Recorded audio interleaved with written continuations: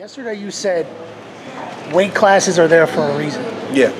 In thinking of that, does that come into play when you think of when you react to Mikey Garcia calling you out?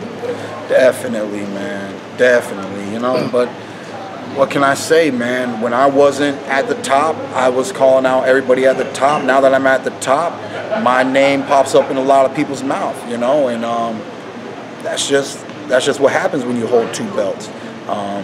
He said he wants to make a big statement, this, that. Obviously, he's got some great fights coming up in a lower weight class.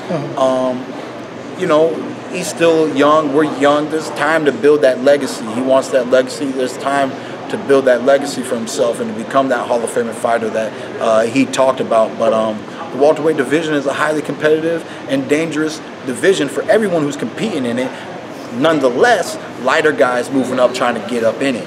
So that's how I feel personally. Did you take that seriously, though, when he said that? I mean, yeah, I take it seriously to a degree, but I really don't want to, like, I'm not, you know, I mean, it's just a big leap, you know what I mean? And it's not that I don't want to give him the fight, I don't want to give him the opportunity, but, like, for me, it's just like, really?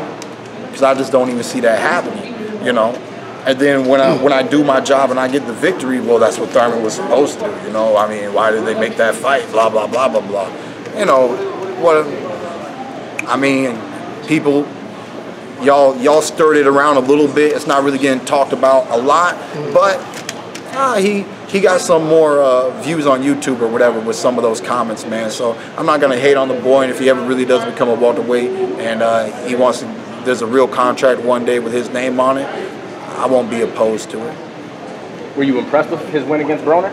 Nah, I wasn't impressed with his win against Broner, you know. I mean, it was some basic style boxing, you know. Broner has a bad habit of making fights look like sparring sessions, you know, and he's too young and he doesn't have a high enough work rate, you know. He's one of the easiest fighters to outwork when it comes to numbers, and Mikey Garcia definitely outworked him and pretty much dominated the fight using his reach advantage. You know, they say that Broner fought at 147, but they forget that Broner was a 135-pounder too.